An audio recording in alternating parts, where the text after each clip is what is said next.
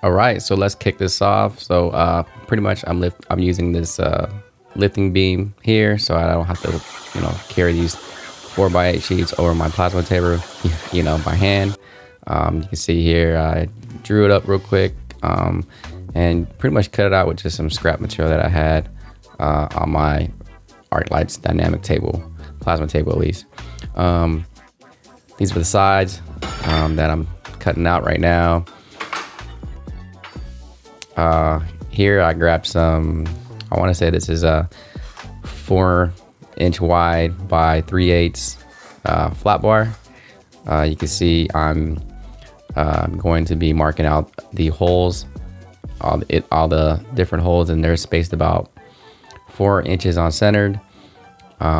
These holes are going to be where I use the shackles to connect my 2 lifting magnets to. So, and I probably could have cut these holes on the plasma table, but as you know, with plasma cutting, holes that are under inch or half an inch, they're slightly beveled a little bit. So I wanted nice clean through holes for the shackle pin to sit on. So I decided to use my mag drill and drill those holes out. And there weren't many holes, but the mag drill did the job. But you can see that this one has the cutting fluid lubricant feed, I guess you want to call it. And that works really well to maintain your or to keep the anode colors cool and lasting longer. And then next, I just jigged it all up, tacked it in place, and I'm gonna completely weld this thing in. Wasn't sure if that was completely necessary, but I figured why not. It wasn't too long. I want to say this whole beam length was about 4 feet wide, and that should be a good enough length for a 4x8 sheet of steel.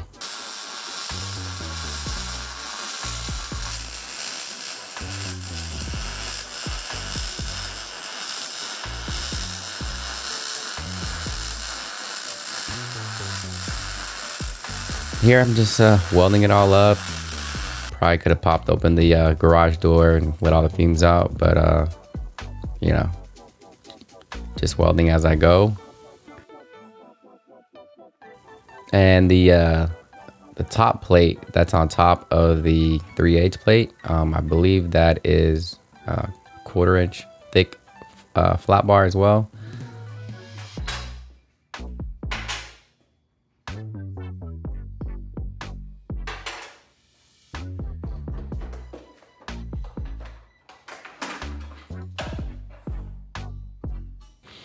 Here I'm using this like D-ring.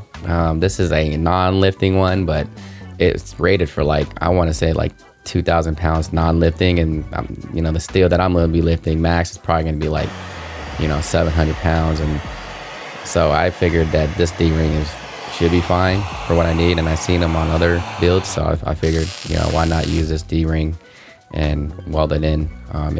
The D-ring itself, I want to say it's 5/8 thick, so that should be plenty for what I need at least.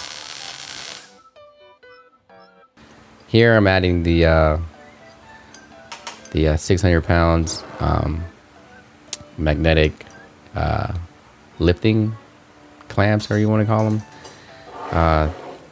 They're pretty affordable, so and they're rated at 600 pounds each, so max. So you can see I'm just using a engine hoist or a cherry picker. This one's rated at 2 tons, but that's kind of what I'm using to lift this lifting crane, I guess. And yeah, it's slow, but I don't commercially or load sheets every day. And, I just do it once in a while. So this setup works pretty good.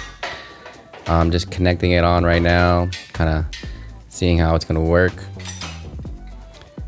And to me it looks pretty well balanced. I was pretty happy that I was able to you know, lay the welds down to where it is balanced on both sides, was which I was aiming to do. So I'm pretty happy that this is well balanced, as you can see on the me lifting it on the cherry picker.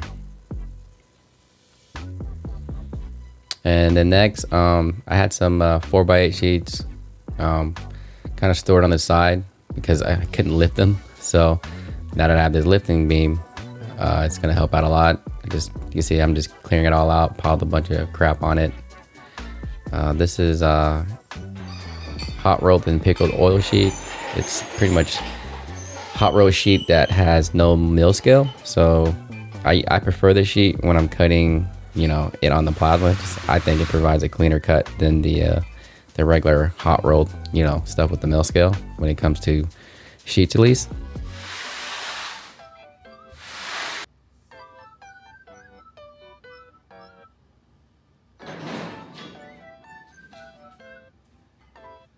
Okay, next is, you know, I think one key thing to having this system work well is to do your best to try to get the lifting beam centered to your 4x8 sheet.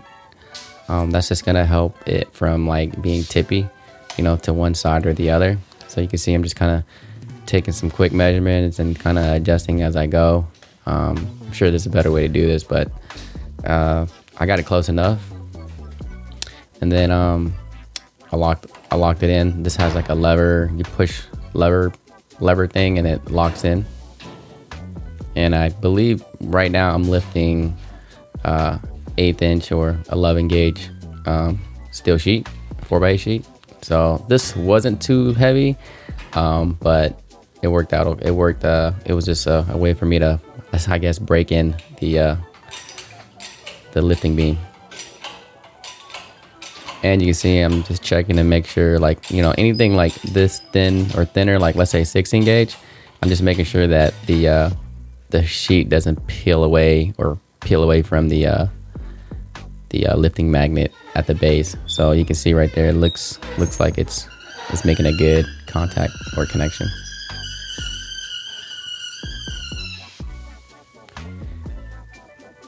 And then now I'm gonna have to try to navigate this in my garage.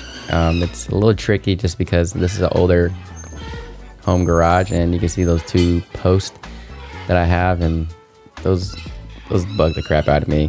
You know, it's just older homes are, you know, have these support posts. They just need to be there. I'm just trying to make sure I don't, you know, bump into it.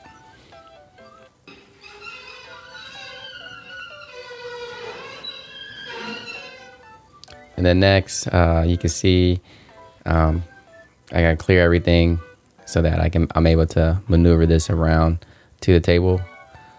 This is some old footage, but right now, as of today, or as of me speaking, I actually have moving carts right underneath my cabinets up here, and I'm able to move those really easily. So if I need to load up 4x8 sheets, it's not that much work as far as, you know, moving everything to clear the path.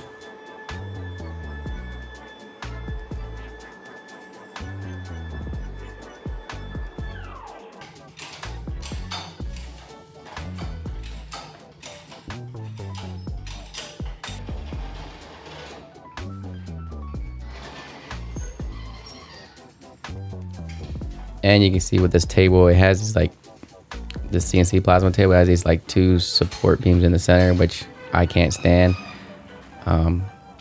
It's just, I feel like it's a really a waste of space.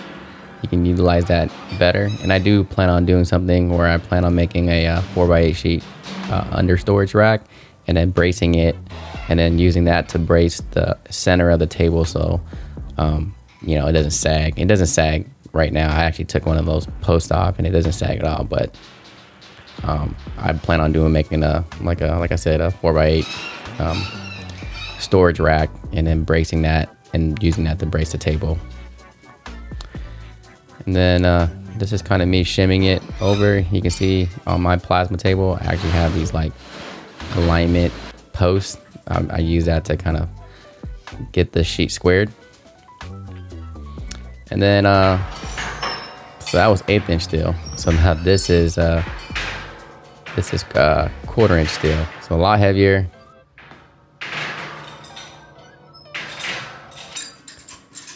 Yeah, I know I can retrofit this cherry picker out and put like an electric winch, and I plan on doing so, but I don't, like I said, I don't load 4x sheets every single day. This is just a really, cut dry way to lift sheets up quickly. And if you're on a budget, this works out really well.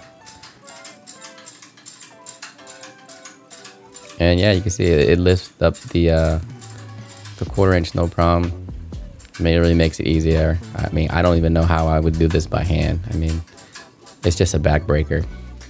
Even like half a sheet of 1/4 inch is pretty difficult for me, at least. But yeah, one day I'll have a forklift and be like you cool guys and do all the cool things, but eventually I'll get there. All right, so now that I got this over the table, release the lever that releases the lifting magnet.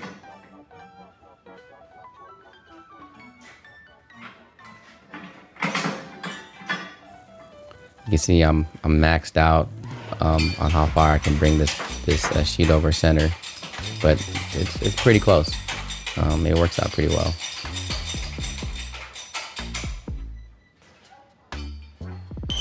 And then yeah, that's pretty much how I lift 4x8 sheets.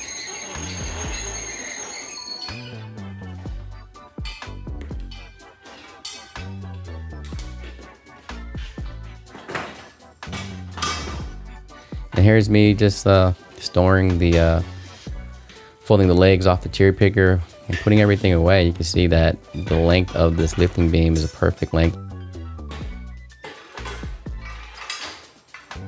But that's it, guys. I hope you guys learned something new. If you guys did, make sure you hit that like button, subscribe for stuff like this. This was more of a cut and dry edit. I just wanted to kind of get it out there and just kind of show you my process and my thought process on how I tackle this job. And so far to this day, it works out great. I don't use it every day, but when I do need it, it definitely comes in handy. Anyways, I guess I'll see you guys in the next one. Later.